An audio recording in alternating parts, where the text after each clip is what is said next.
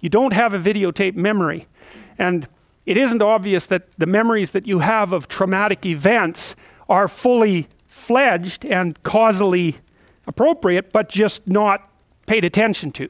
It's more like they're murky and unclear in and of themselves, and they contain too much. And I don't think that people so much repress as they do refuse to attend to, or are unable to attend to. So it's more like a passive avoidance than a passive avoidance of something that needs to be explored and gone through, rather than it is something you know that you don't want to look at, that you or part of you has put away. Terrible things have happened to you, and you or some part of you doesn't want to know about them, And so they live those repressed experiences live an autonomous life of their own too.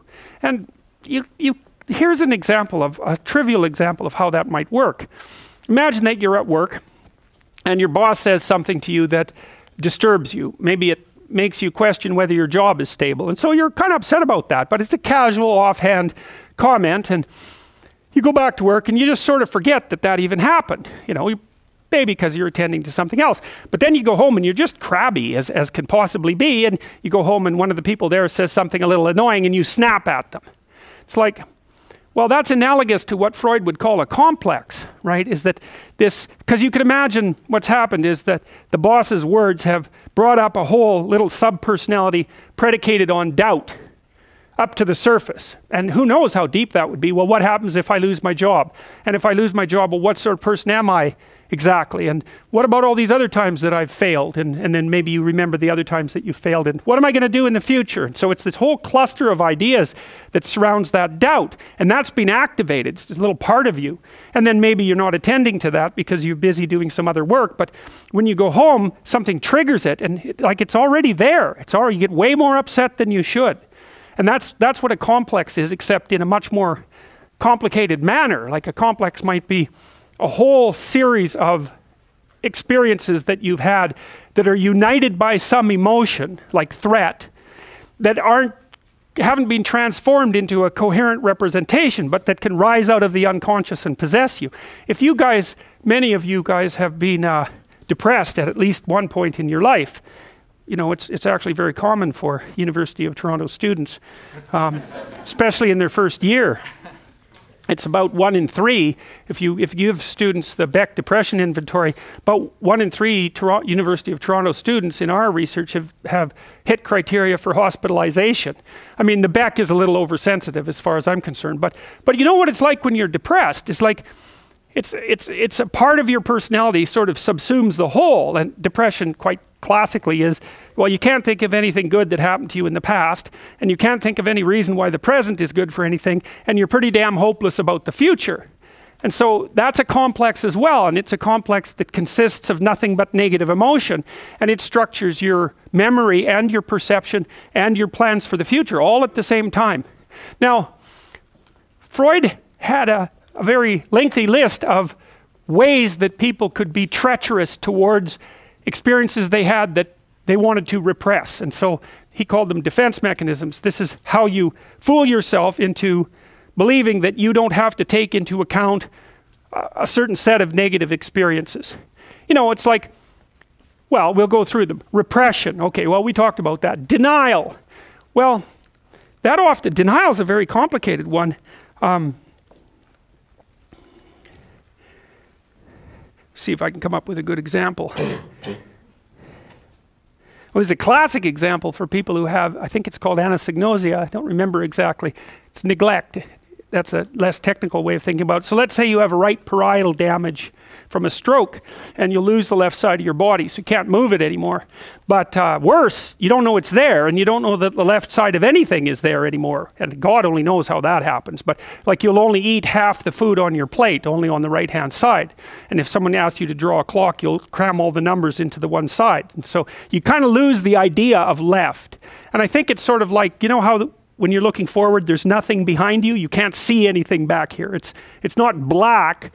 It's not even gone. It's just simply not there at all. And so if you could imagine that sort of stretching around halfway, That seems to be something what neglect is like. But anyways, if you take someone with neglect, according to Ramachandran, and if you irrigate their ear with cold water, the ear on the opposite side, then they'll kind of have a little convulsion, and then all of a sudden they become aware of their missing left side. If you talk to them before you do the irrigation, you say, well, what's up with your left arm? And they'll say, well, my arthritis is bothering me and I don't want to move it. They come up with something that sounds akin to denial, you know.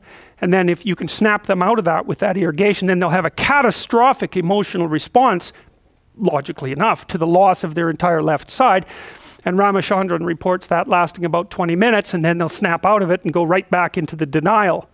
And sometimes people deny things because they can't update. What's happened to them is so overwhelming that they cannot construct a new model. They just rely on the old one. And you see this, well, imagine first that you've just had a tooth pulled and you know how long your tongue takes to like remap the inside of your mouth. It's really hard to come up with a new concept of you if something catastrophic happens. And so sometimes the denial is just that the thing that has happened is so overwhelming that the person can't model it. But then maybe also they refuse to think about it. And you see this emerging in lots of strange ways. So for example, if people develop diabetes, for example, they're often not very good at taking their medication or regulating their diet. And you might say, well, they're denying the existence of their illness. And to some degree, they're probably doing that because who the hell wants to think that they're diabetic? But even worse than that, it's like, it's complicated to be diabetic. You're no longer the same person that you were. And so you have to learn a whole bunch of new ways to be this new person. What to eat, when to eat, how to check your blood. You have to be careful whenever you go out and eat. Like, there's 100 new things a day that you have to learn. And so separating denial from inability is a hard one, but you can also understand that people might deny, no, that's just not happening. I'm not going to admit to that. Reaction formation, oh, that's one. Maybe you hate your sister, and maybe you have your reasons, but you shouldn't hate your sister. So what you do is act as if you really, really like her. That's an overcompensation. So that's another form of defense mechanism. Displacement. My boss yells at me, I yell at my husband yells at the baby bites the cat. Well, they're not really dealing with the problem, which is the boss. It's just pushed on down the road. And identification. You're bullied. And instead of coming to terms with the fact that bullying occurs, you start bullying other people. Rationalization. Well, you know what that means already. You know, maybe you don't do your homework, you're procrastinating. I bet you can come up with 15 rationalizations, no problem, for why it's actually not necessary for you to do your homework right then. Intellectualization, well, Woody Allen's movies are about like that. He's got all these neurotic problems, but he's smart, and so he can come up with intelligent reasons why he's so messed up, even though he knows he's messed up and it doesn't help.